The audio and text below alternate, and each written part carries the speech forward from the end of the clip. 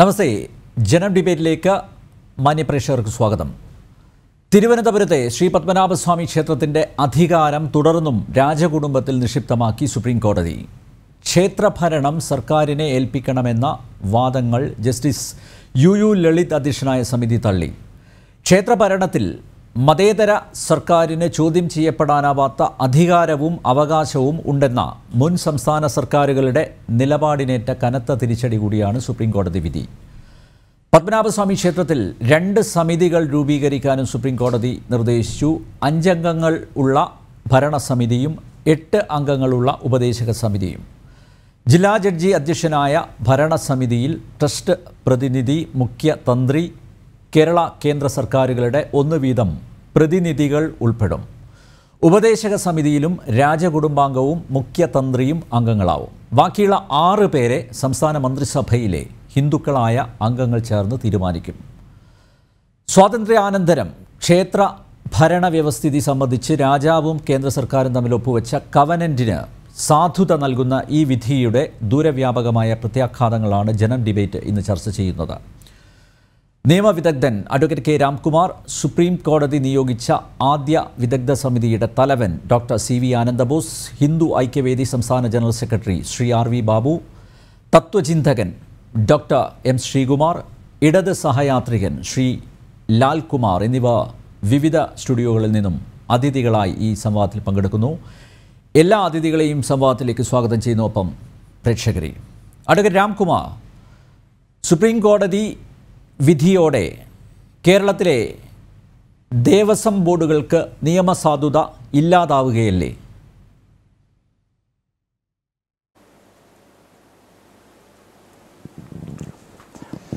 എന്ന് പറയാൻ പറ്റില്ല. കാരണം ശ്രീ പത്മനാഭസ്വാമി ക്ഷേത്രത്തിന് ഗുരുവായൂർ മാതൃകയിൽ ഒരു ബോർഡ് ഉണ്ടാക്കണം എന്നൊരാവശ്യം സുപ്രീം കോടതി നിരാകരിച്ചിരിക്കുകയാണ്. ഭരണം രാജകുടുംബത്തിൻ്റെ പരമാധികാരമാണെന്നും അതോടൊപ്പം തന്നെ ക്ഷേത്രത്തിൻ്റെ സുഗമമായ പ്രവർത്തനത്തിന് ഒരു ഉപദേശക സമിതി വേണമെന്നുമാണ് സുപ്രീം കോടതി നിർദ്ദേശിച്ചിട്ടുള്ളത്. പക്ഷേ ഇതിൽ വളരെ സൂചനാർഹമായ ചില കാര്യങ്ങളുണ്ട്. നമ്മുടെ സംസ്ഥാനത്ത് ഹിന്ദുക്കൾ അവമതിക്കപ്പെട്ടവരും അവഗണിക്കപ്പെട്ടവരുമായിരുന്നു. അവരുടെ മതസ്ഥാപനങ്ങൾ ഏത് രീതിയിലും കയ്യേറി കൈവശപ്പെടുത്താം എന്ന് ചിന്തിക്കുന്ന കുറേ പുരോഗമനവാദികളെന്ന് അവകാശപ്പെടുന്ന ആളുകൾ കുറേ കാലമായി പരിശ്രമിക്കുന്നു. അവരുടെ പുരോഗമനം ഹിന്ദുക്കളിൽ മാത്രമായിട്ട് പരിമിതപ്പെടുത്തിയിരിക്കുകയാണ്. അതുകൊണ്ട് ആത്മാഭിമാനം നഷ്ടപ്പെട്ട ഒരു സമൂഹമായിട്ട് സംസ്ഥാനത്ത് ഹിന്ദു ജനങ്ങൾ മാറിക്കഴിഞ്ഞിരിക്കുന്നു. അതിനൊരു മാറ്റം വരുത്തും. എല്ലാ കാലത്തും ഹിന്ദുക്കളുടെ ആത്മാഭിമാനം ചോദ്യം ചെയ്യാൻ പറ്റില്ല എന്നുള്ള താക്കീത് കൂടി അടങ്ങുന്ന ഒരു വിധിയാണ് സുപ്രീം കോടതിയിൽ. അതുകൊണ്ടാണ് സൂചനാർഹമായ ചില പരാമർശങ്ങളുണ്ട്. ഈ സമിതികളിലൊക്കെ ഹിന്ദുക്കൾ മാത്രമേ പാടുകയുള്ളൂ. അതോടൊപ്പം തന്നെ രാജകുടുംബത്തിനെതിരായി വളരെ വില കുറഞ്ഞ ആരോപണങ്ങളും ദുരാരോപണങ്ങളും ഉയർത്തിയ ചില ഇടത് നേതാക്കന്മാരുടെ പൊള്ളത്തരം കൂടി ഈ കാര്യത്തിൽ വെളിച്ചത്ത് വന്നിരിക്കുകയാണ്. വയസ്സ് 90 കഴിഞ്ഞിട്ടും ഒരു ചിറ്റിൻ്റെ അടിസ്ഥാനത്തിൽ പ്രധാനപ്പെട്ട ഒരു സ്ഥാനം വേണം എന്നാഗ്രഹിക്കുന്നൊരു നേതാവ് രാജകുടുംബത്തിനെ പറ്റി വളരെ മോശമായ രീതിയിൽ സംസാരിക്കുകയും സ്വർണം മുഴുവൻ വിറ്റഴിക്കണം എന്ന് ചങ്കൂറ്റത്തോട് പ്രസ്താവിക്കുകയും ചെയ്തു. അത്തരം വ്യക്തികൾക്കും പ്രസ്ഥാനങ്ങൾക്കുമുള്ള കനത്ത തിരിച്ചടിയും മുന്നറിയിപ്പുമാണ് സുപ്രീം കോടതി ജഡ്ജ്മെൻറ്റിൽ ഏറ്റവും സുപ്രധാനമായി ഞാൻ കാണുന്നത്. ഇതിൻ്റെ ഭരണം പഴയ പോലെ തന്നെ സമിതി തുടരട്ടെ, സ്ഥിരമായൊരു ഏർപ്പാടുണ്ടാക്കുന്നവരെ എന്നാണ് സുപ്രീം കോടതി പറഞ്ഞിരിക്കുന്നത്. പക്ഷേ ഒരിക്കലും രാജകുടുംബത്തിൻ്റെ പരമാധികാരവും വിശ്വാസവും ലംഘിക്കുന്ന രീതിയിൽ ഒരു പ്രവൃത്തി ഉണ്ടാകാൻ പാടില്ല എന്നാണ് വിധിയുടെ കാതലായ വശം. ഇതിന് കാരണമുണ്ട്. രാജകുടുംബം അധികാരം നഷ്ടപ്പെടുമ്പോൾ ഒരു കവനൻ്റ് ഉണ്ടാക്കിയിരുന്നു. ആ കവനൻ്റ് ജീർണിച്ച് ഫലവത്തല്ലാതെ പോയി എന്നായിരുന്നു കേരള ഗവൺമെൻറ്റിൻ്റെ വാദം. ആ വാദം നിരാകരിച്ച് കവനൻ്റ് ഇപ്പോഴും നിയമപ്രാബല്യമുള്ളതാണെന്ന് ബഹുമാനപ്പെട്ട സുപ്രീം കോടതി പ്രഖ്യാപിച്ചു. ഇത് വളരെ ദൂരവ്യാപകമായൊരു കാഴ്ചപ്പാടാണ്. കാരണം ശബരിമല ക്ഷേത്രത്തിനും ഈ കവനൻ്റിലെ വ്യവസ്ഥകൾ ബാധകമല്ല എന്നാണ് ശബരിമല വിവാദങ്ങൾ വന്നപ്പോൾ കേരള സർക്കാർ എടുത്ത നിലപാട്. അത് ശരിയല്ല എന്ന് മാത്രമല്ല, താങ്കൾ ആമുഖമായി സൂചിപ്പിച്ചതുപോലെ കേരളത്തിലെ ഹിന്ദു ക്ഷേത്രങ്ങളൊക്കെ കൈയടക്കാനുള്ള പുരോഗമനക്കാരുടെ ശ്രമങ്ങൾക്ക് ശക്തമായ തിരിച്ചടി കൂടിയാണ് സുപ്രീം കോടതി വിധി. കാരണം ഹിന്ദു ക്ഷേത്രങ്ങൾ ഹിന്ദുക്കൾ ഭരിക്കും, ഹിന്ദു വിശ്വാസികൾ ഭരിക്കും, ഹിന്ദു വിശ്വാസികളുടെ ആചാരവും വിശ്വാസങ്ങളും അംഗീകരിച്ചുകൊണ്ടുള്ള ഒരു ഭരണസമിതി ഭരിക്കണം എന്നാണ് രാജ്യത്തെ ഏറ്റവും വലിയ കോടതി പറഞ്ഞു. ഇഷ്ടം പോലെ കൈയിട്ട് വാരാവുന്ന സ്ഥാപനങ്ങളായി ഹിന്ദു ക്ഷേത്രങ്ങൾ മേലാൽ അധപ്പതിക്കാൻ പാടില്ല എന്നാണ് സുപ്രീം കോടതി പറയുന്നത്. ഹിന്ദു ദേവാലയങ്ങളോടും മറ്റ് ദേവാലയങ്ങളോടും ഈ പുരോഗമനക്കാർ കാണിക്കുന്ന വിവേചനം വളരെ പ്രകടമാണ്. കാരണം ശബരിമല സംരക്ഷണത്തിന് വേണ്ടി നടത്തിയ പ്രക്ഷോഭങ്ങളിൽ ഭഗവാൻ അയ്യപ്പൻ്റെ ഫോട്ടോ ബൂട്ടിട്ട് ചവിട്ടിയ പോലീസ് സേന ഈ രാജ്യത്തുണ്ട്. അതേസമയം കയ്യേറിയ ഒരു കുരിശിന് കൊടുത്ത മാന്യതയും പ്രത്യേക പരിഗണനയും കേരളത്തിലെ ആളുകൾ ശ്രദ്ധിച്ചു കാണും. ഇത്രയും നഗ്നമായ വിവേചനം നടത്തി ഇതാണ് മതേതരത്വം എന്ന് അവകാശപ്പെടുന്ന ആളുകളുടെ പൊള്ളത്തരം കൂടി ഈ വിധിയിൽ നിന്ന് വളരെ വ്യക്തമായിരിക്കുകയാണ്. കേരളത്തിലെ ഹിന്ദുക്കൾക്ക് ഇന്ന് തല ഉയർത്തി നടക്കാം. കാരണം അവരുടെ വിശ്വാസങ്ങൾ രാജ്യത്തെ ഏറ്റവും വലിയ കോടതി അംഗീകരിച്ചിരിക്കുകയാണ്. ഓക്കെ, ശ്രീ ലാൽകുമാർ, രാംകുമാർ സാർ നേരത്തെ ചൂണ്ടിക്കാണിച്ചതുപോലെ രാജകുടുംബത്തെ വളരെ മ്ലേച്ഛമായി ചിത്രീകരിച്ചിട്ടുണ്ട്. ഇടതുപക്ഷത്തെ വന്ധ്യവയോധികരായ നേതാക്കന്മാർ ഉൾപ്പെടെ. മാത്രമല്ല, രാജാവ് ക്ഷേത്ര ദർശനത്തിന് ശേഷം അവിടെയുള്ള വസ്തുവകകളൊക്കെ അടിച്ചു കൊണ്ടുപോകുന്നു എന്ന രീതിയിലുള്ള പരാമർശവും പലരുടെ ഭാഗത്തു നിന്നും ഉണ്ടായി. അത്തരത്തിലുള്ള പ്രയോഗങ്ങളൊക്കെ തെറ്റായിപ്പോയി എന്ന് ഈ ഘട്ടത്തിലെങ്കിലും തുറന്നു പറയേണ്ടതല്ലേ? നമ്മൾ മനസ്സിലാക്കേണ്ട ഒരു കാര്യം, former controller and auditor general കൊടുത്തിരിക്കുന്ന റിപ്പോർട്ടിൽ 244 കിലോ സ്വർണ്ണമടങ്ങുന്ന സാധന സാമഗ്രികൾ അവിടെ നിന്ന് നഷ്ടപ്പെട്ടിട്ടുണ്ട് എന്ന് അദ്ദേഹം പറഞ്ഞതാണ്. That's an evidential thing. ഞാൻ എവിടുന്നേലും കൊണ്ടുവന്നതല്ല. ഒന്ന്, അങ്ങനെ ഒരു വാദം സുപ്രീം കോടതി വെച്ച വിനോദ് റായിയാണ് അത് പറഞ്ഞിരിക്കുന്നത്. പിന്നെ ഇവിടെ പൊതുവെ പറഞ്ഞ നിങ്ങൾ ആദ്യത്തെ ആമുഖത്തിൽ തന്നെ നിങ്ങൾ ഒരു കാര്യം സൂചിപ്പിച്ചു, സംസ്ഥാന സർക്കാരിന് വലിയൊരു പരാജയം ഉണ്ടായിരിക്കുന്നു. നിങ്ങൾക്ക് അങ്ങനെ വിലയിരുത്തുന്നതിൽ ഒരു തെറ്റുമില്ല. അതൊക്കെ നിങ്ങളുടെ സബ്ജക്റ്റീവ് ഇന്റർപ്രിട്ടേഷൻസ് ആണ്. അതിലൊന്നും ഇടപെടാൻ ഞാൻ തയ്യാറല്ല. പക്ഷേ എനിക്ക് നിങ്ങളുടെ ഇന്റർപ്രിട്ടേഷനെ ഒന്ന് പ്രൊജക്റ്റ് ചെയ്താൽ ഇതിനകത്ത് ഏറ്റവും കൂടുതൽ പരാജയപ്പെട്ടത്, അപ്പം എനിക്ക് തോന്നുന്നു 2 പേരുകൾ ഞാൻ വായിക്കാം. CN രാമചന്ദ്രൻ നായരും K സുരേന്ദ്രമോഹനുമാണ്. ഇവർ രണ്ടുപേരുമാണ് ജഡ്ജ്മെന്റുകൾ ആദ്യം ഹൈക്കോടതിയിൽ വിധിച്ചത്. ആ ഹൈക്കോടതി വിധി സംസ്ഥാന സർക്കാരിന് അനുകൂലമായിരുന്നു. എന്നുവെച്ചാൽ ഈ വിഷയവുമായിട്ട് ബന്ധപ്പെട്ട ഫാക്ട് പ്രൊഡ്യൂസ്ഡും ക്വസ്റ്റ്യൻ ഓഫ് ലോ ഇന്റർപ്രറ്റഡും ഹൈക്കോടതി സംസ്ഥാന സർക്കാരിന് അനുകൂലമായിട്ടാണ് വിധിച്ചത്. അതിലാർക്കും സംശയമില്ലെന്ന് തോന്നുന്നു. രാംകുമാർ സാറിനെ പോലുള്ള സീനിയർ അഭിഭാഷകൻ പ്രാക്ടീസ് ചെയ്യുന്ന ഹൈക്കോടതിയാണ്. അവിടെ CPM-കാരുടെ കയ്യിലല്ല ആ കോടതി, ഒരു ഇടതുപക്ഷക്കാരൻ്റെയിലും LDF-കാരൻ്റെയിലും അല്ല.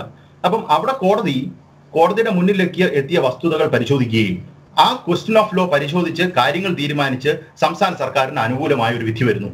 അത് ഈ പറയുന്ന ആൾക്കാർക്ക് ഇഷ്ടപ്പെടാഞ്ഞതുകൊണ്ടും അതിൽ തൃപ്തി വരാത്തതുകൊണ്ടും സുപ്രീം കോടതിയിലേക്ക് പോയിരിക്കുന്നു. സുപ്രീം കോടതി പരമോന്നത നീതിപീഠം അതിന് ഒരു തീർപ്പ് കൽപ്പിച്ചിരിക്കുന്നു. ആ തീർപ്പ് ഈ പറയുന്ന സർക്കാരിനെതിരായിട്ടുള്ള വിധി തന്നെയാണ്. ഞാൻ എഗ്രി ചെയ്തു. പക്ഷേ സർക്കാരിന് ഏതാണ്ട് ദുഷ്ടലാക്കുണ്ടെന്ന് നിങ്ങൾ പറഞ്ഞാൽ ഞാൻ പറയും, നിങ്ങളെ ഈ പറയുന്ന ആൾക്കാരെക്കാട്ടും കൂടുതൽ ദുഷ്ടലാക്ക് ഹൈക്കോടതിക്ക് ഉണ്ടെന്ന്. നമുക്ക് അങ്ങനെ അതിനെ വ്യാഖ്യാനിച്ചെടുക്കാമോ? അങ്ങനെ അല്ല അതിനെ വ്യാഖ്യാനിക്കേണ്ടത്. എനിക്ക് ഒരു വാദം കാണും, ആ വാദത്തിനും മറുവാദവും കാണും. എന്റെ വാദത്തോട് അംഗീകരിച്ച് നിന്നവരാണ് ഹൈക്കോടതി. ആ ഹൈക്കോടതിയെ നമുക്ക് തള്ളി പറയാൻ പറ്റുമോ? ഇല്ല. നമ്മളുടെ നാട്ടിലെ ഒരു ജുഡീഷ്യൽ സിസ്റ്റമാണ്. അപ്പൊ എനിക്കും താങ്കൾക്കും അഭിപ്രായ വ്യത്യാസങ്ങൾ ഉണ്ടാകാം. ആ അഭിപ്രായ വ്യത്യാസം കൃത്യമായി ഹൈക്കോടതിയിൽ എന്റെ ഭാഗത്ത് നിൽക്കുകയും സുപ്രീം കോടതിയിൽ ഈ പറയുന്ന രാജകുടുംബത്തിന് അനുകൂലമായിട്ട് നിൽക്കുന്നു. ഇനി നമ്മൾ ചെയ്യേണ്ടത് എന്താണ്? രാജകുടുംബം സുപ്രീം കോടതി പറയുന്നതിനനുസരിച്ച് നമ്മൾ പെരുമാറുക.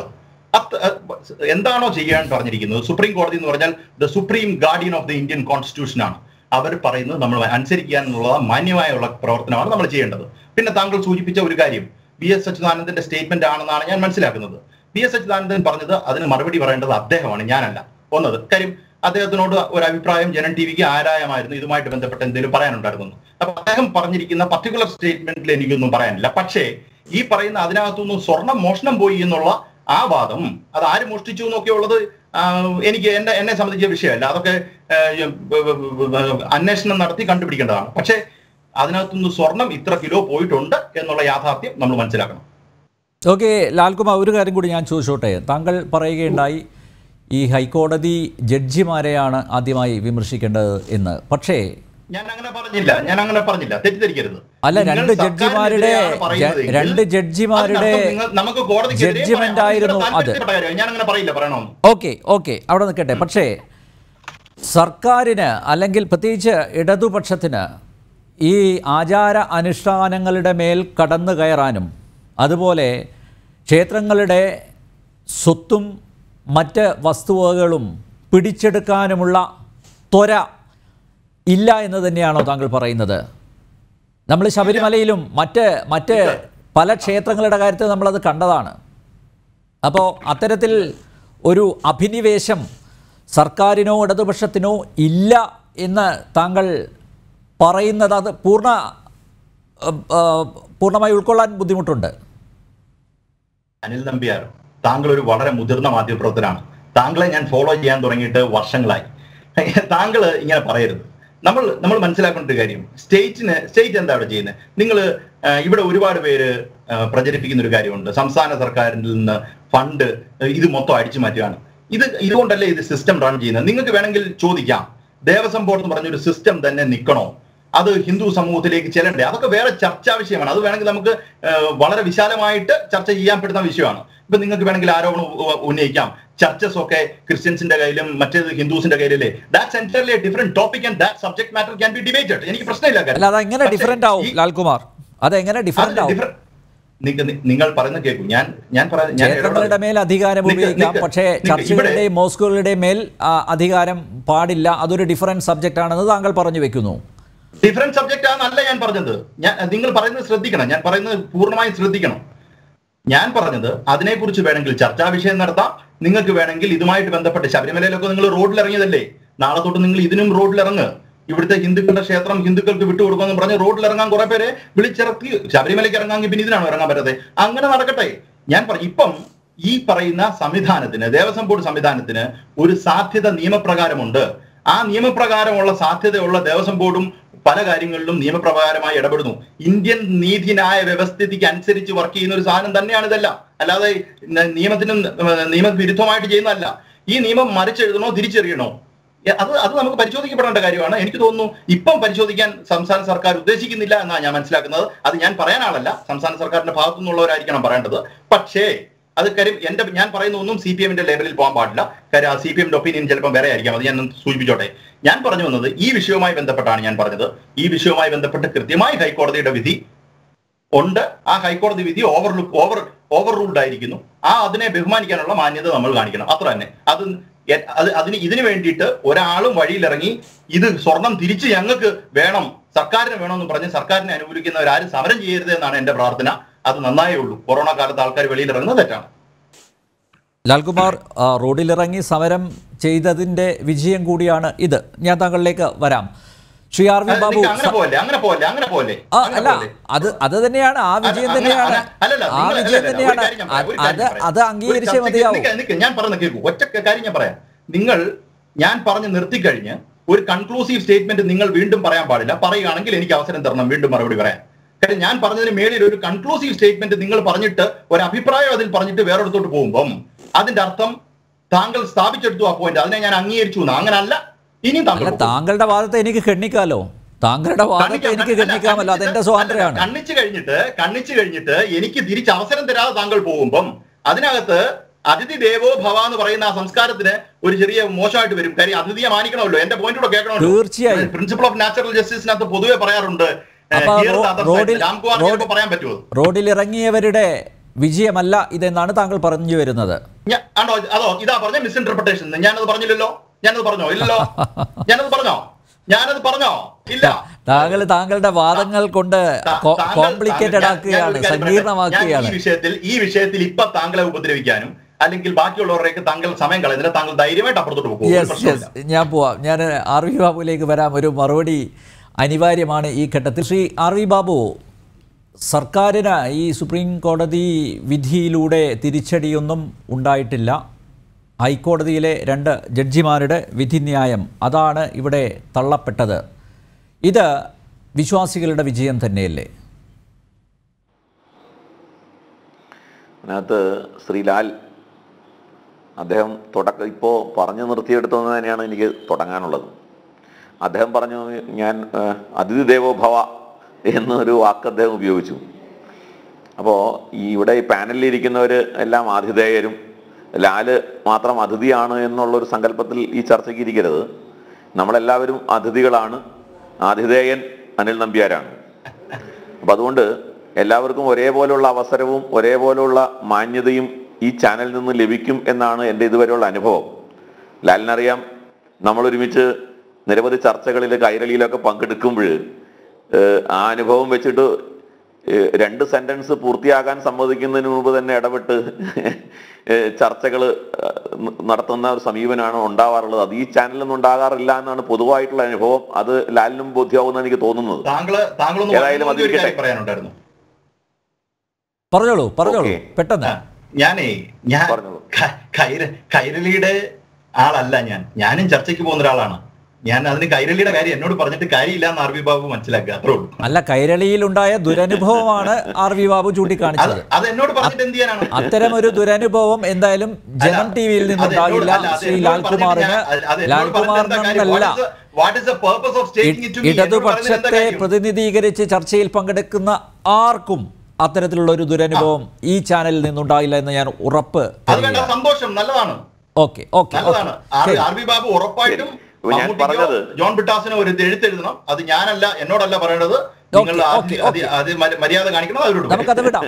അത് വിടാം. കാര്യത്തിലേക്ക് വരാം. ശ്രീ ആർ വി ബാബു, ഞാനത് ആനുഷംഗികമായി പറഞ്ഞു എന്ന് മാത്രം. ലാലെ, ഞാനിവിടെ പറഞ്ഞത് ലാല് ശരിക്കും വളരെ ഒരു കോൺട്രഡിക്ടറി ആയിട്ടുള്ള ഒരു കാര്യം ലാല് പറഞ്ഞു. എന്ന് വെച്ചാൽ ഈ വിമർശനം മുഴുവൻ സത്യത്തിൽ അങ്ങനെയാണെങ്കിൽ ഹൈക്കോടതി ജഡ്ജിമാർക്കെതിരെയായിട്ടാണ് വേണ്ടത്, അല്ലെങ്കിൽ അവരാണ് ആദ്യം വിമർശന വിധേയമാവുക എന്ന് ലാൽ പറയുകയുണ്ടായി. അങ്ങനെയാണെങ്കിൽ ഈ ഒരു തമ്പ് റൂള് നമുക്ക് ശബരിമല കേസിലും ആപ്ലിക്കബിൾ അല്ലേ ലാലെ?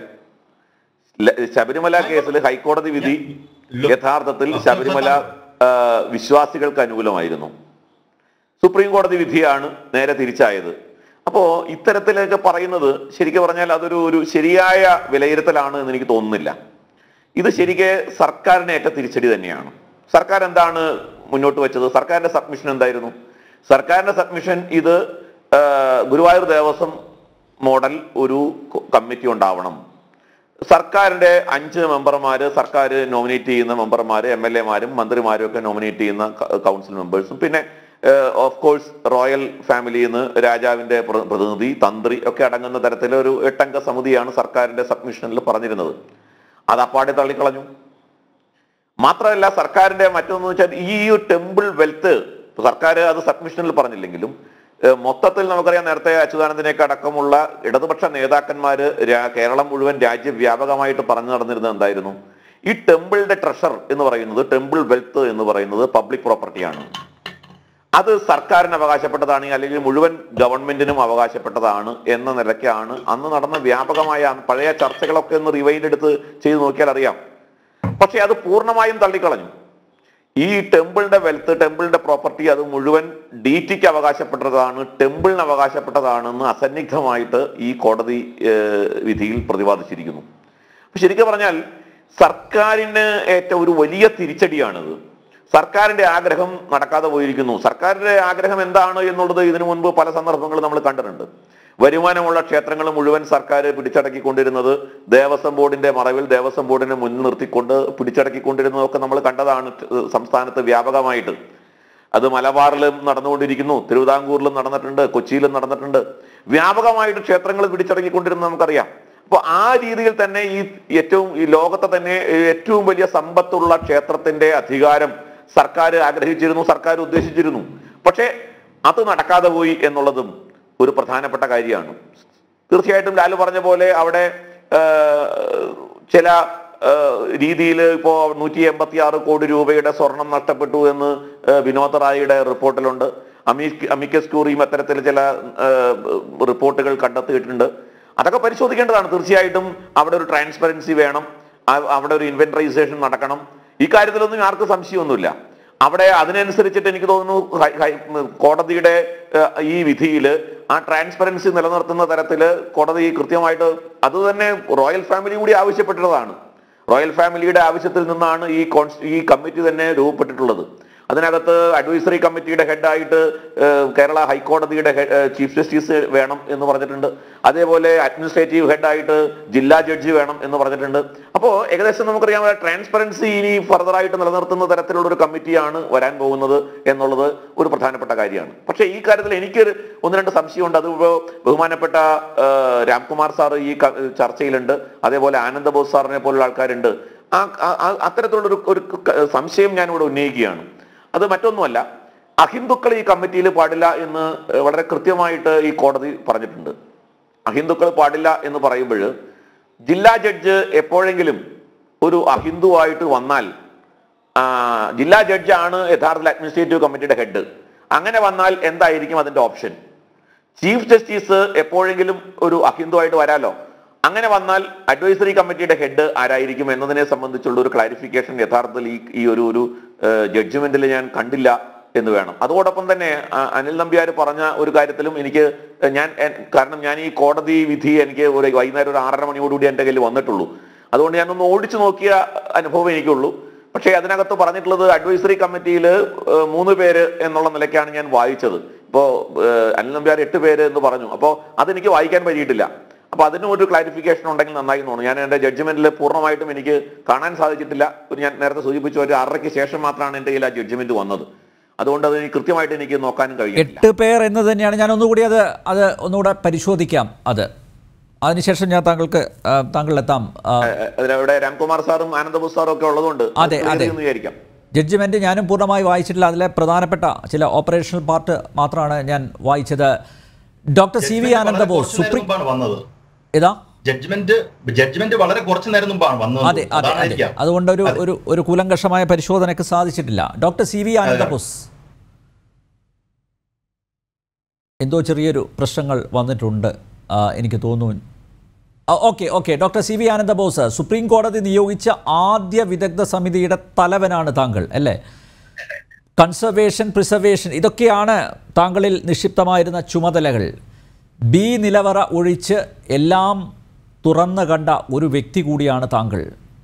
ആ നിലവറയിൽ എന്തൊക്കെയായിരുന്നു എന്നൊന്നും പറയാൻ താങ്കൾക്ക് പറ്റില്ല, കാരണം ചില റെസ്ട്രിക്ഷൻസ് ഒക്കെയുണ്ട്. പക്ഷേ എങ്കിലും ആ കമ്മിറ്റിയുടെ നിർദ്ദേശങ്ങൾ എന്തൊക്കെയായിരുന്നു? താങ്കളുടെ കണ്ടെത്തലുകൾ എന്തൊക്കെയായിരുന്നു? ആദ്യമായി ആമുഖമായി പറഞ്ഞുകൊള്ളട്ടെ, പരമോന്നത നീതിപീഠത്തിന്റെ അന്തിമ വിധി സമൂഹത്തിൽ ഒരു ദുർവിധിയാക്കി മാറ്റാൻ ഉള്ള ശ്രമത്തിന് ആരും മുതിരുന്നില്ല എന്ന് കാണുന്നത് വലിയ സന്തോഷമാണ്. ഇന്ന് കേരളത്തിന്റെ ദേവസ്വം മന്ത്രി തന്നെ ഈ വിധിയെ സ്വാഗതം ചെയ്യുന്നു. അതിനർത്ഥം ഈ വിധി സാമൂഹ്യ പ്രാധാന്യമുള്ള, ചരിത്ര പ്രാധാന്യമുള്ള ഒരു ലാൻഡ്മാർക്ക് ജഡ്ജ്മെന്റ് ആണ് എന്ന് തന്നെയാണ്. ഇതിന്റെ പിന്നിലുള്ള പശ്ചാത്തലം എന്ത് തന്നെ ആയിക്കൊള്ളട്ടെ, ഈ വിധിയിൽ 2-3 കാര്യങ്ങൾ ഞാൻ കാണുകയാണ്. ഒന്ന്, ശ്രീ പത്മനാഭസ്വാമി ക്ഷേത്രത്തിന്റെ ഭരണത്തെക്കുറിച്ചുള്ള അനിശ്ചിതത്വം ഒഴിവായിരിക്കുന്നു. ആ ഭരണത്തിന്റെ നേതൃത്വം രാജകുടുംബത്തിന് തന്നെ ആയിരിക്കും എന്ന് സുപ്രീം കോടതി പറഞ്ഞു കഴിഞ്ഞു. രണ്ടാമതൊരു കാര്യം, ക്ഷേത്രഭരണവുമായി ബന്ധപ്പെട്ട് വിശ്വാസികൾ ആയിരിക്കണം, ഹൈന്ദവർ ആയിരിക്കണം എന്ന് വളരെ സുപ്രധാനമായ ഒരു കണ്ടെത്തൽ, ഒരു നിർദ്ദേശം, ഒരു ഉത്തരവ് കോടതി നൽകിയിരിക്കുന്നു. അതിന് ദൂരവ്യാപകമായ ഗുണഫലങ്ങൾ ഉണ്ടാകും എന്ന കാര്യത്തിൽ സംശയമില്ല. ചില യാഥാർത്ഥ്യങ്ങൾ, സാമൂഹ്യ യാഥാർത്ഥ്യങ്ങൾ പ്രമുഖ അഭിഭാഷകനായ അഡ്വക്കേറ്റ് രാംകുമാർ അദ്ദേഹത്തിന്റെ ആദ്യത്തെ പ്രസംഗത്തിൽ തന്നെ, അല്ലെങ്കിൽ അദ്ദേഹത്തിന്റെ ആദ്യ സ്റ്റേറ്റ്മെന്റിൽ തന്നെ പറയുകയുണ്ടായി. വളരെ അർത്ഥഗർഭമായിട്ടാണ് നിയമം എന്തെന്ന് അറിയാവുന്ന നീതിമാനായ ആ അഭിഭാഷകൻ കൂടി ഒരു അഭിപ്രായം പറഞ്ഞത്. മൂന്നാമതൊരു കാര്യം ഇതിൽ ചിന്തിക്കേണ്ടത്, അധികമാരും പറഞ്ഞിട്ടില്ലെങ്കിലും ക്ഷേത്രത്തിന്റെ ആചാര അനുഷ്ഠാനങ്ങൾ അതുപോലെ നിർവഹിച്ച് പോകുന്നതോടൊപ്പം തന്നെ പരമപ്രധാനമായ ഒരു കാര്യമാണ് ലോകത്തിലെ ഏറ്റവും വലിയ നിധിശേഖരം എന്ന് വിലയിരുത്തപ്പെടുന്ന ഒരു നിധിശേഖരം സംരക്ഷിക്കുക എന്ന ഭാരിച്ച ഉത്തരവാദിത്വമുണ്ട്. അതത്ര നിസ്സാരമായ ഒരു കാര്യമല്ല. ഒരു നിധിശേഖരം സൂക്ഷിക്കുക എന്ന് പറഞ്ഞാൽ അത് വളരെയധികം അവധാനതയോടുകൂടി ചെയ്തു തീർക്കേണ്ടതാണ്. എപ്പോഴും അപകടങ്ങൾ ഉണ്ടാകാവുന്ന ഒരു കാര്യമാണ്. ഓൾവേസ് എക്സ്പെക്ട് അൺഎക്സ്പെക്ടഡ് എന്ന് പറയാറുണ്ട്. അതിലെ വിശദാംശങ്ങളിൽ ഞാൻ പോകുന്നില്ല. അങ്ങ് പിന്നീട് ഒരു അവസരത്തിൽ എനിക്ക് അവസരം തരികമെങ്കിൽ ഞാനത് പറയാം. മറ്റു രാജ്യങ്ങൾ എന്തെല്ലാം ബുദ്ധിമുട്ടുകൾ നിധി സംരക്ഷിക്കുന്നതിൽ കണ്ടെത്തിയെന്നും എങ്ങനെ പരിഹരിച്ചു എന്നുള്ളതും അറിയേണ്ടത് വളരെ ആവശ്യമാണ്. ഈ നിധി ശേഖരത്തിൽ ആർക്കും, ഗവൺമെന്റിന് അതിൽ താല്പര്യമില്ല, ഗവൺമെന്റ് അത് എടുക്കാൻ ഉദ്ദേശിക്കുന്നില്ല, രാജകുടുംബത്തിനും അതിൽ താല്പര്യമില്ല, എടുക്കാൻ ഉദ്ദേശിക്കുന്നില്ല എന്ന് പറഞ്ഞു കഴിഞ്ഞ സ്ഥിതിക്ക് ഇനി അത് സംരക്ഷിക്കപ്പെടാൻ വളരെ അതിശക്തമായ ഒരു സംവിധാനം ഉണ്ടാവണം. ഈ നിധിശേഖരം കാണാൻ ഭാഗ്യം ലഭിച്ച ഒരു വ്യക്തി എന്ന നിലയ്ക്ക് എന്റെ ശ്രദ്ധ കൂടുതലും അതിനെക്കുറിച്ചാണ്. ഭരണപരമായ കാര്യങ്ങൾ കോടതി പറഞ്ഞു കഴിഞ്ഞു. അതിന് മുകളിൽ അതിനെ ചോദ്യം ചെയ്യുന്നില്ല, സ്വാഗതം ചെയ്യുന്നു എന്ന് സംസ്ഥാന ഗവൺമെന്റും പറഞ്ഞു കഴിഞ്ഞപ്പോൾ ആ പ്രശ്നം അവിടെ തീർന്നു എന്ന് തന്നെയാണ് എനിക്ക് തോന്നുന്നത്. കാരണം നൂറ്റാണ്ടുകളായി ഈ നിധി നെഞ്ചോട് ചേർത്ത് സംരക്ഷിച്ചു പോർന്ന രാജകുടുംബത്തെ ചില പാളിച്ചകളുടെ പേരിൽ അവിടെ നിന്ന് നിഷ്കാസനം ചെയ്യുന്നത് ശരിയല്ല. എങ്കിലും ഇവിടെ എല്ലാവരും പറഞ്ഞതുപോലെ പാളിച്ചകൾ ഉണ്ടായിട്ടുണ്ടെങ്കിൽ ആ പാളിച്ചകൾ കണ്ടെത്തണം, പരിഹരിക്കണം. അത് ആരിരുന്നാലും പരിഹരിക്കണം. ഭരണസമിതി ഗവൺമെന്റിന്റെ കയ്യിലായിരുന്ന അങ്ങനെയല്ല, രാജകുടുംബം ചെയ്യും എന്ന് തന്നെയാണ് എന്റെ പ്രതീക്ഷ. കാരണം ഇവിടെ ശ്രീ ബാബു ചൂണ്ടിക്കാണിച്ചതുപോലെ ആരും ഇവിടെ പാളിച്ചകൾ ഉണ്ടായിട്ടില്ല എന്ന് പറയുന്നില്ല. പാളിച്ചകൾ ഉണ്ടായാൽ നിശ്ചയമായും പുതിയ ഭരണസമിതി അതിൽ നടപടിയെടുക്കും എന്ന കാര്യത്തിലും സംശയം വേണ്ട. കാരണം അന്ന് അവിടെ നടന്നിട്ടുള്ള പാളിച്ചകൾ അതിന്റെ ആദ്യ ഘട്ടത്തിലെ ചെയർമാൻ, അതിന്റെ തലവൻ എന്നുള്ള നിലയ്ക്ക് എനിക്കും ചില സൂചനകൾ കിട്ടിയതാണ്. ഇതൊക്കെ ഒരു വലിയ മഹാനിധി സംരക്ഷിക്കുമ്പോൾ ഉണ്ടാകുന്ന ചില പാളിച്ചകളാണ്. ഇതിൽ സൂപ്പർവൈസറി ഫെയിലിയർ, മേൽനോട്ടത്തിന്റെ കുറവുരക്ഷ ഉണ്ടായിരിക്കാം. സിസ്റ്റമിക് ഫെയിലിയർ, ഒരു 45 കൊല്ലമായി ഭരണരംഗത്തുള്ള ഒരു വ്യക്തി എന്ന നിലയ്ക്ക് എന്നെ അലട്ടുന്ന ഏറ്റവും വലിയ പ്രശ്നം അവിടുത്തെ ഭരണം ഒന്നുകൂടെ കെട്ടുറപ്പുള്ളതാക്കണം എന്നുള്ളത് മാത്രമാണ്. അത് ഒരു ഘട്ടത്തിൽ ആ ഭരണത്തിന്റെ ചില കുത്തഴിഞ്ഞ പോയി എന്ന് പറഞ്ഞാൽ പോലും അതിന്റെ ഉത്തരവാദിത്വം ഭരിച്ച ആൾക്ക് മാത്രമല്ല. സിസ്റ്റമിക് ഫെയിലിയർ ഉണ്ടെങ്കിൽ അത് തീർക്കേണ്ടത് ആവശ്യമാണ്. അതിന് സംവിധാനങ്ങളുണ്ട്. അതൊന്നും പരിഹരിക്കാൻ വയ്യാത്ത പ്രശ്നങ്ങളല്ല. അതുകൊണ്ട് എനിക്ക് തോന്നുന്നത്, ഒന്ന്, ഭരണത്തെക്കുറിച്ചുള്ള അനിശ്ചിതത്വം ഒഴിവായി. രണ്ട്, ക്ഷേത്രത്തിൽ വിശ്വാസം കാത്തു സൂക്ഷിക്കേണ്ടതിന്റെ ആവശ്യകതയെക്കുറിച്ച് ജനങ്ങൾ ബോധ്യപ്പെട്ട് കോടതി പറഞ്ഞു കഴിഞ്ഞു. അതിന്റെ ഫോളോ ഔട്ട് എന്താണ് എന്നുള്ളത് എനിക്ക് അങ്ങ് ഇനിയൊരു അവസരം തന്നാൽ അപ്പോൾ പറയാം. Thank you. ഓക്കെ, ഞാൻ സാറിലേക്ക് തിരിച്ചു വരാം. ഡോക്ടർ ശ്രീകുമാർ, ഈ കവനന്റ് പ്രകാരം സ്വതന്ത്ര പരമാധികാര ബോർഡ് രൂപീകരിക്കേണ്ടതിന് പകരം സർക്കാർ ഈ രാഷ്ട്രീയ നേതാക്കൾ അംഗങ്ങളായ ദേവസ്വം ബോർഡ് ഒക്കെ രൂപീകരിച്ചതല്ലേ പൊതുവിൽ ഇത്തരത്തിലുള്ള പ്രശ്നങ്ങൾക്ക് ഒക്കെ കാരണം? എനിക്ക് തോന്നുന്നു, ഞാൻ ആമുഖത്തിൽ ചൂണ്ടിക്കാണിച്ചതുപോലെ ദേവസ്വം ബോർഡ് എന്ന സംവിധാനത്തിൻ്റെ സാങ്കത്യം ഇല്ലാതാക്കുന്ന ഒരു വിധിയായിട്ട് ഇതിനെ കാണാനാവുമോ? അങ്ങനെ പറ്റില്ല എന്നാണ് അഡ്വക്കേറ്റ് രാംകുമാർ വാദിച്ചത്. താങ്കളുടെ അഭിപ്രായം? ഞാൻ ഈ ദേവസ്വം ബോർഡ് നിലനിൽക്കുന്നതിൻ്റെ നിയമപരമായൊരു സാങ്കത്യത്തിലേക്ക് ഇപ്പോൾ പോകുന്നില്ല. മറിച്ച് ഞാനൊരു തത്വശാസ്ത്ര അധ്യാപകനാണ്. ഞാനിതിനെ ഇന്ത്യയുടെ ഒരു സാംസ്കാരിക രാഷ്ട്രീയ പശ്ചാത്തലത്തിലാണ് കാണാൻ ഉദ്ദേശിക്കുന്നത്. ഇന്ത്യ എന്ന് പറയുന്ന ഉപഭൂഖണ്ഡത്തിൽ ഒരു 5000-ഓ 6000-ഓ വർഷമായിട്ട് നിലനിൽക്കുന്നൊരു സംസ്കൃതി, അതിനോട് നിങ്ങൾക്ക് എതിർപ്പോ വിയോജിപ്പോ ഉണ്ടാവാം, അത് വേറൊരു കാര്യം. പക്ഷേ ഈ സംസ്കൃതിയിലേക്ക് അധിനിവേശ ശക്തികളായിട്ട് വന്നത് 2000 വർഷമേ ആയിട്ടുള്ളൂ. അധിനിവേശ ശക്തികൾ വന്നു തുടങ്ങിയിട്ട്. ഞാൻ ചുരുക്കി പറഞ്ഞാൽ ഇന്ത്യൻ സംസ്കാരത്തിൻ്റെ അടിത്തറ എന്ന് പറയുന്നത് ബഹുദൈവ വിശ്വാസമാണ്. പോളിഫോണിക് നാച്ചർ, ബഹുസ്വരത എന്നുള്ളതിനെ അടിസ്ഥാനമാക്കിയിട്ടാണ് ഇന്ത്യൻ സംസ്കാരം നിലകൊള്ളുന്നത്. അപ്പോൾ ഇന്ത്യൻ സംസ്കാരത്തിൻ്റെ ദാർശനികമായിട്ടും മതപരമായിട്ടും ചിന്താപരമായിട്ടും ധാരാളം വൈവിധ്യങ്ങൾ നിലനിൽക്കുന്നുണ്ട്. ഈ വൈവിധ്യങ്ങളെല്ലാം ഇന്ത്യ ഉപഭൂഖണ്ഡത്തിലുണ്ടായിരുന്ന രാജാക്കന്മാരെ പ്രൊട്ടക്റ്റ് ചെയ്തിട്ടുണ്ട്. അപ്പോൾ ഇന്ത്യയിലുള്ള എല്ലാ ദർശനങ്ങളും ബുദ്ധദർശനം എന്ന് പറയുന്നു. പക്ഷേ അത് ബുദ്ധദർശനം മാത്രമല്ല, അതൊരു മതമാണ്. ബുദ്ധമതവും ബുദ്ധദർശനവും വ്യത്യാസമല്ല. ജൈനദർശനവും ജൈനമതവും വ്യത്യാസമല്ല. എല്ലാ മതങ്ങൾക്കും ഒരു ദാർശനിക അടിത്തറയുണ്ടായിരുന്നു. ഇവിടെ ശ്രദ്ധിക്കേണ്ട കാര്യം, ബുദ്ധദർശനത്തിനെതിരാണ് ജൈനദർശനം, ജൈനദർശനത്തിനെതിരാണ് വേദാന്ത ദർശനം. ഇവർ തമ്മിൽ ബുദ്ധിപരമായിട്ട് ധാരാളം കലഹിച്ചിട്ടുണ്ട്. പക്ഷേ ഇന്ത്യയിൽ ഒരു രാജാവും ഈ കലഹത്തിന് ഒരു മതപരമായ കലഹമായിട്ട് മാറ്റിയിട്ടില്ല. കാരണം അവർക്കറിയാമായിരുന്നു ബുദ്ധിപരമായ രീതിയിലെ തർക്കങ്ങളിൽ കൂടിയേ ശരിയായ സത്യത്തിലേക്ക് എത്തിച്ചേരാൻ വേണ്ടി പറ്റുള്ളൂ. പക്ഷേ 2000 വർഷത്തിന് ശേഷം ക്രിസ്തുമതം സ്ഥാപിക്കപ്പെട്ടതിന് ശേഷം വന്ന ആഗോള അധിനിവേശം, ആ അധിനിവേശത്തിൽ 2 ശക്തികളുള്ളത്. ഒന്ന് ക്രിസ്തുമതവും ഒന്ന് ഇസ്ലാമിക് ഫണ്ടമെൻ്റലിസവും. ഈ 2 മതങ്ങളെയും സംബന്ധിച്ചിടത്തോളം നമ്മൾ ഫിലോസഫീൻ്റെ ഒരു ഭാഷയിൽ പൊതുവെ നമ്പ്യാർ പറയാറുണ്ട്. അതിന് അത്രയും സമയം കിട്ടുമെന്ന് എനിക്കറിയില്ല നിങ്ങൾ പറയുമ്പോൾ. എന്നാലും അങ്ങനെ പറയാതെ ഞാൻ പറയുന്നതുകൊണ്ട് കാര്യമില്ല. ഈ ക്രിസ്ത്യാനിറ്റി എന്ന് പറഞ്ഞ ഏകദൈവ വിശ്വാസത്തിന് ഊന്നിയിട്ടാണ് നിലനിൽക്കുന്നത്.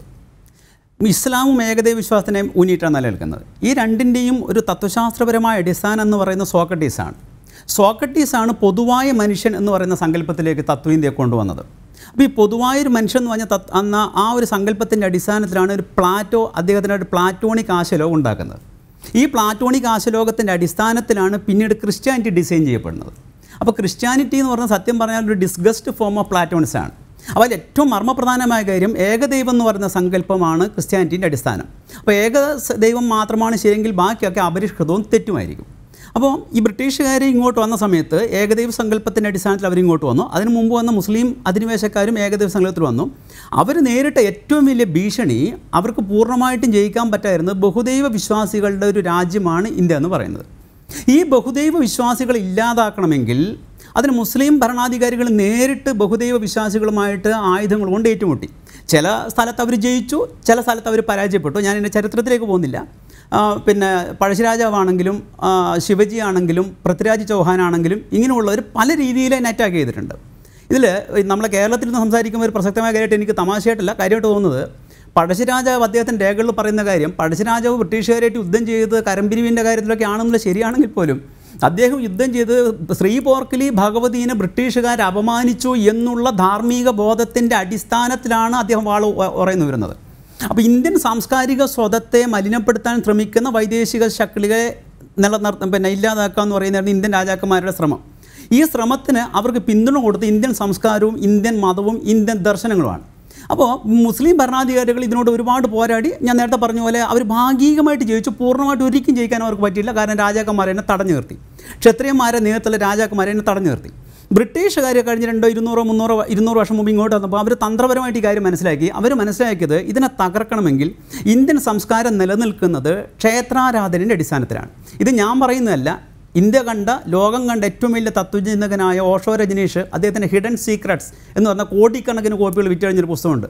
മറഞ്ഞിരിക്കുന്ന രഹസ്യങ്ങൾ എന്ന് പറഞ്ഞ പുസ്തകം മലയാളത്തിൽ ഇപ്പം കോഴിക്കോട് ഒരാൾ പബ്ലിഷ് ചെയ്യുന്നുണ്ട്. ഇഷ്ടംപോലെ കോപ്പികൾ വിറ്റുണ്ട്. അദ്ദേഹം അതിൽ പറയുന്നത് ഇന്ത്യൻ സംസ്കാരത്തെ ഇല്ലാതാക്കണമെങ്കിൽ ക്ഷേത്ര സംസ്കാരം ഇല്ലാതാക്കണം. ക്ഷേത്ര സംസ്കാരം ഇല്ലാതാക്കുക എന്ന് പറഞ്ഞാൽ ഏറെക്കുറെ അസാധ്യമാണ്. വേദകാലഘട്ടം മുതൽ ഏറെക്കുറെ 3000-4000 വർഷമായിട്ട് ഇങ്ങോട്ട് ഏറെക്കുറെ ക്ഷേത്ര സംസ്കാരം സമ്പുഷ്ടമായിട്ട് നിലനിന്നുണ്ട്. ഈ ക്ഷേത്ര സംസ്കാരത്തിൻ്റെ അടിസ്ഥാനത്തിലാണ് ജനങ്ങൾ ജീവിക്കുന്നത്, രാജാവ് അതിനെ പ്രൊട്ടക്റ്റ് ചെയ്യുന്നത്. അപ്പോൾ ഈ ക്ഷേത്ര സംസ്കാരം ഇല്ലാതാക്കണമെങ്കിൽ ആയുധങ്ങൾ കൊണ്ടത് ഇല്ലാതാക്കി കഴിഞ്ഞാൽ വീണ്ടും ഹിന്ദുക്കൾ വീണ്ടും അമ്പലം കെട്ടിപ്പോക്കും. ഇങ്ങനെ വന്നപ്പോൾ ബ്രിട്ടീഷുകാർക്ക് മനസ്സിലായി ഇതിനെ തല്ലിപ്പൊളിച്ചിട്ട് കാര്യമില്ല, പൂർണ്ണമായിട്ട് ഇല്ലാതാക്കാൻ പറ്റില്ല. അപ്പോൾ അവർ കണ്ടുപിടിച്ച 2 കാര്യങ്ങളാണ്. ഒന്ന്, ഏകദൈവ വിശ്വാസം വിദ്യാഭ്യാസത്തിലൂടെ കടത്തിവിടുക. അതൊരു ബ്രിട്ടീഷ് രീതിയിലുള്ള ഒരാളെ ഉണ്ടാക്കിയെടുക്കുക. അത് നമുക്ക് എല്ലാവർക്കും അറിയാം. ഞാൻ അതിലേക്ക് വിടുപോലെ സമയം കളയുന്നില്ല. മെക്കാളെ പ്രഭു രൂപീകരിച്ച ബ്രിട്ടീഷ് വിദ്യാഭ്യാസത്തിൻ്റെ ഏറ്റവും പ്രധാനപ്പെട്ട ഒരു ആശയം ഇന്ത്യൻ ശരീരത്തിലുള്ള ബ്രിട്ടീഷുകാരെ ഉണ്ടാക്കിയെടുക്കുക.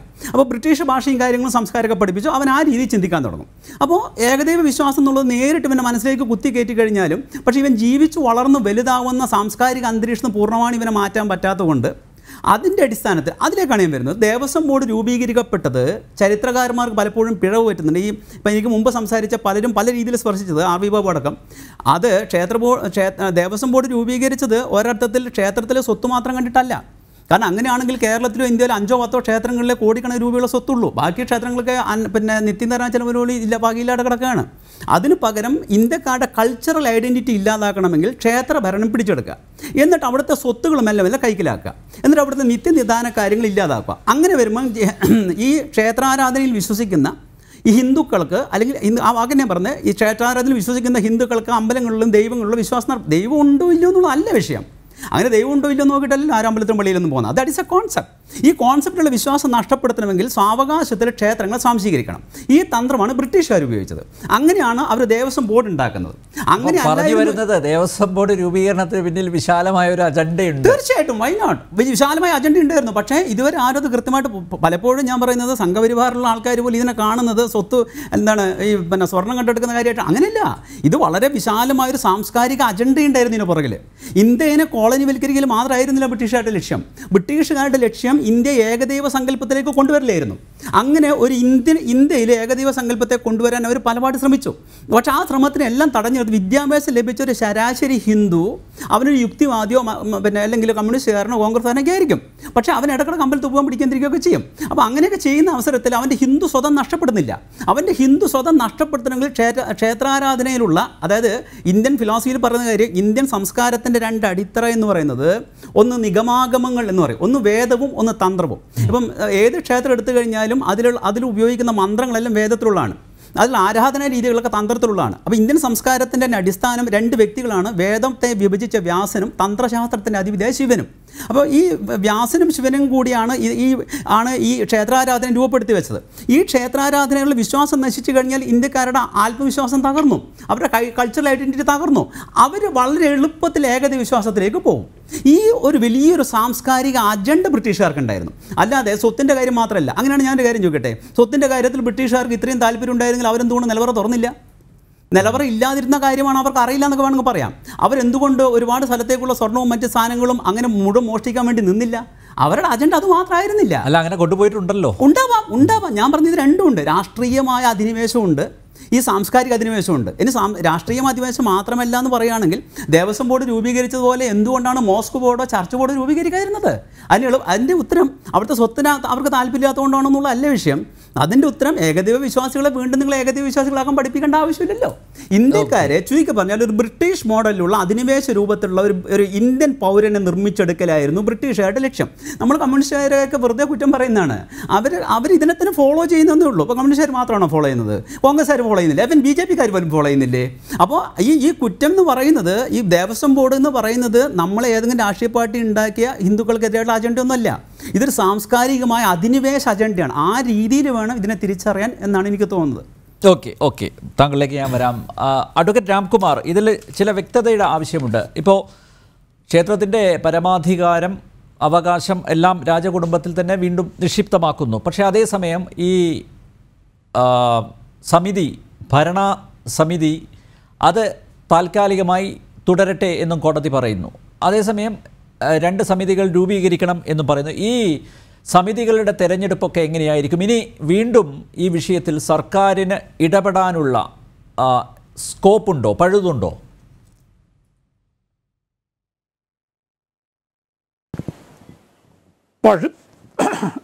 പഴുതുണ്ട്, പക്ഷെ വളരെ കുറവാണ്. കാരണം സർക്കാരിന് ഹിന്ദു അംഗങ്ങളെ തിരഞ്ഞെടുക്കാനുള്ള അവകാശം മാത്രമേ ഉള്ളൂ. ബാക്കിയുള്ളതൊക്കെ സുപ്രീം കോടതി പറഞ്ഞു കഴിഞ്ഞു. ബഹുമാനപ്പെട്ട ചീഫ് ജസ്റ്റിസ്, ബഹുമാനപ്പെട്ട തിരുവനന്തപുരം ജില്ലാ ജഡ്ജി തുടങ്ങിയവരുടെ നേതൃത്വത്തിലായിരിക്കണം എന്ന് പറഞ്ഞു. എങ്കിലും സർക്കാരിനോ തിരഞ്ഞെടുക്കപ്പെട്ട നിയമസഭാ സാമാജികർക്കോ ഈ ഭരണത്തിൽ ഒരു പങ്ക് വഹിക്കാനുള്ളൊരു സൗകര്യം, ഒരു പഴുത് കിട്ടിയിട്ടുണ്ട്. ഇപ്പോൾ ഗുരുവായൂർ ദേവസ്വം ബോർഡ് ഉണ്ടാക്കി. ആ ദേവസ്വം ബോർഡിൽ രാഷ്ട്രീയ നേതാക്കന്മാരെ കൊണ്ട് കുത്തിനിറയ്ക്കുന്ന സമ്പ്രദായം നമ്മൾ പലപ്പോഴും കാണുന്നുണ്ട്.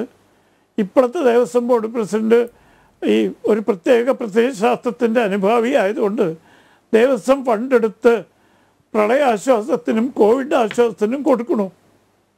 ശമ്പളം കൊടുക്കാൻ ഇല്ലാത്ത പല ക്ഷേത്രങ്ങളും അതിന് തുനിയുന്നു. അത് രാഷ്ട്രീയത്തിൻ്റെ അതിപ്രസരമാണ്. അതേപോലെ ഒരു നിയന്ത്രണം ഇവിടെയും വരാൻ സാധ്യതയുണ്ട്. ഇവിടെയാണ് ഡോക്ടർ ശ്രീകുമാർ പറഞ്ഞ കാര്യങ്ങൾ വളരെ പ്രസക്തമാണ്. കാരണം സംവത്സരങ്ങളായി കോടിക്കണക്കിനുള്ള സ്വർണം സൂക്ഷിച്ചു വയ്ക്കുകയല്ലാതെ ഇഷ്ടം പോലെ ആരും ചോദ്യം ചെയ്യാൻ ഇല്ലാത്ത അവസരത്തിൽ പോലും രാജകുടുംബം അത് അപഹരിച്ചെടുക്കുകയോ സ്വയമായിട്ടെടുക്കുകയോ ചെയ്തിട്ടില്ല. അതിന് പകരം പത്മനാഭൻ്റെ സ്വത്ത് ഞങ്ങളുടെ രാജ്യം തന്നെ പത്മനാഭൻ്റെതാണ് എന്ന അടിയുറച്ച വിശ്വാസത്തിൽ വളരെ ലളിതമായി ജീവിത രീതി വരുന്ന ഒരു മാതൃക രാജകുടുംബമായിരുന്നു തിരുവിതാംകൂർ രാജകുടുംബം. അതിലും മെച്ചപ്പെട്ടതായിരുന്നു കൊച്ചി രാജാവ്. അദ്ദേഹം കൊച്ചിയും തിരുവിതാംകൂറും സംയോജിച്ചപ്പോൾ വി പി മേനോനോട് ആകെ ആവശ്യപ്പെട്ടത് എല്ലാ വർഷത്തെയും പഞ്ചാംഗം എനിക്ക് സൗജന്യമായി തരണം, മറ്റൊന്നും ഞാൻ ആവശ്യപ്പെടുന്നില്ല. അത്ര ലളിതമായ രീതിയിൽ ജീവിക്കുന്ന രാജകുടുംബത്തിനെയാണ് സ്വർണം കക്കുന്നു എന്ന് വില കുറഞ്ഞ ഒരു പെട്ടിക്കട നടത്താൻ 5000 രൂപയുടെ പെട്ടിക്കട നടത്താൻ കഴിവില്ലാത്ത രാഷ്ട്രീയ നേതാക്കന്മാർ ആക്ഷേപിക്കുന്നത്. അത് കാണുമ്പോൾ നമ്മുടെ ജനങ്ങൾ പുച്ഛിച്ച് നടക്കും. കഴിവുള്ളിടത്തോളം സർക്കാരീകരണം, സർക്കാരിൻ്റെ നിയന്ത്രണം ക്ഷേത്രങ്ങളിൽ നിന്ന് ഒഴിവാക്കുന്നതിൻ്റെ ആദ്യത്തെ പടിയായിട്ടാണ് ഞാൻ ഈ സുപ്രീം കോടതി വിധിയെ കാണുന്നത്. അതിന് സാധ്യമാകണമെങ്കിൽ ഡോക്ടർ ശ്രീകുമാർ പറഞ്ഞ പോലെ ഇന്ത്യൻ സംസ്കൃതിയിൽ വിശ്വസിക്കുന്ന ഒരു ജനസമൂഹം ആ സംസ്കൃതി മഹത്തരമാണെന്നും പുച്ഛിച്ച് തള്ളേണ്ടതാണെന്നും പുരോഗമനത്തിൻ്റെ സർട്ടിഫിക്കറ്റ് ഇല്ലെങ്കിലും മെച്ചപ്പെട്ടതാണെന്നും വിശ്വാസത്തോടുകൂടി മുന്നോട്ട് വരണം. തങ്ങളുടെ സ്വത്തും സംസ്കാരവും വിശ്വാസവും സംരക്ഷിക്കാൻ തയ്യാറായ ഒരു സമൂഹം ഈ സംസ്ഥാനത്തുണ്ടായാൽ ഇതുപോലത്തെ ഇടപെടലുകൾ സർക്കാരിന് പരാജയം പറ്റും, കോടതി വഴിയും പറ്റും, മറ്റു രീതിയിലും പറ്റും. അതല്ല, ഇത് കൈയിട്ടാൽ ചോദിക്കാൻ ആളില്ല. ഇപ്പം നേരത്തെ ഡോക്ടർ ശ്രീകുമാർ പറഞ്ഞു, പിന്നെ പള്ളികൾക്ക് എന്താ, മദ്രസകൾക്ക് എന്താ ഇതില്ലാത്തതെന്ന്. വളരെ വ്യക്തം. തൊടാൻ പോയാലുള്ള അനുഭവം ഭരണാധികാരികൾക്കറിയാം. ഇപ്പം ഞാൻ നേരത്തെ പറഞ്ഞല്ലോ, മൂന്നാറിനടുത്ത് കയ്യേറിയൊരു കുരിശ് തൊട്ടപ്പോൾ വലിയ വിപ്ലവകാരിയായ മുഖ്യമന്ത്രി വരെ പറഞ്ഞു കുരിശിനെ അവമാനിച്ചു എന്ന്. അതേസമയം പാവപ്പെട്ട ആദിവാസികൾ അയ്യപ്പനെ വെച്ച് ആരാധിക്കുമ്പോൾ അവിടെ പോലീസുകാർ ബൂട്ടിട്ട് ചവിട്ടിയപ്പോൾ അത് പ്രകീർത്തിക്കപ്പെട്ടു. സുപ്രീം കോടതി വിധി നടപ്പാക്കാൻ പ്രതിബദ്ധതയുള്ള പുരോഗമന സർക്കാരിൻ്റെ നടപടിയായിട്ട് ഈ ഇരട്ടത്താപ്പ് ഈ സംസ്ഥാനത്തെ ജനങ്ങൾ ഇനിയെങ്കിലും തിരിച്ചറിയേണ്ട കാലം അതിക്രമിച്ചിരിക്കുന്നു. ഒരുപാട് സ്ഥലത്ത് ഇന്ത്യ രാജ്യത്തിൻ്റെ എല്ലാ സ്ഥാനത്തും തിരിച്ചറിവ് നടത്തിക്കഴിഞ്ഞു. അതുകൊണ്ട് ഈ വിധിയിൽ ഇപ്പോൾ എൻ്റെ സുഹൃത്ത് RV ബാബു പറഞ്ഞു ഡിസ്ട്രിക്ട് ജഡ്ജി ഹിന്ദു അല്ലെങ്കിൽ. തിരുവനന്തപുരത്ത് എൻ്റെ അറിവിൽ 5 or 6 district ജഡ്ജിമാരുണ്ട്, 5 or 6 additional കോടതികളുണ്ട്, additional district കോടതി. ഏതെങ്കിലും ഒരാൾ ഹിന്ദു ആകാതിരിക്കാൻ സാധ്യത വളരെ വിരളമാണ്. പിന്നെ ചീഫ് ജസ്റ്റിസിൻ്റെ കാര്യത്തിൽ അദ്ദേഹം മുസ്ലിം ആണെങ്കിൽ അദ്ദേഹം നിർദ്ദേശിക്കുന്ന ഒരാൾ രണ്ടാമത്തെ സീനിയർ ജഡ്ജി വയ്ക്കുന്നതും അതിനും നിയമപ്രകാരം തടസ്സം കാണുന്നില്ല. കാരണം ചീഫ് ജസ്റ്റിസിൻ്റെ നോമിനി എന്നുള്ള നിലയ്ക്ക് ആരെങ്കിലും വയ്ക്കാം, ആ സ്ഥാനം വഹിക്കുന്ന ആൾ. അതുകൊണ്ട് ഈ സുപ്രീം കോടതി വിധി പ്രാവർത്തികമാക്കുമ്പോൾ അത് ഇനിയെങ്കിലും ഹിന്ദുക്കളുടെ വികാര വിചാരങ്ങളെ അടിച്ചമർത്താനും അതിക്രമിച്ച് പരാജയപ്പെടുത്താനും ശ്രമിക്കുന്ന ശക്തികൾക്ക് വിജയമുണ്ടാകരുത് എന്ന നിശ്ചയദാർഢ്യം ഹിന്ദുക്കൾക്ക് ഉണ്ടായാൽ ഈ വിധി വളരെയധികം പ്രാവർത്തികമായിട്ട് സ്വാഗതാർഹമാണ്. പ്രാവർത്തികമാക്കണം എന്നാണ് എൻ്റെ അഭിപ്രായം. ഓക്കെ സാർ, മറ്റൊരു ഇടവേള കൂടി.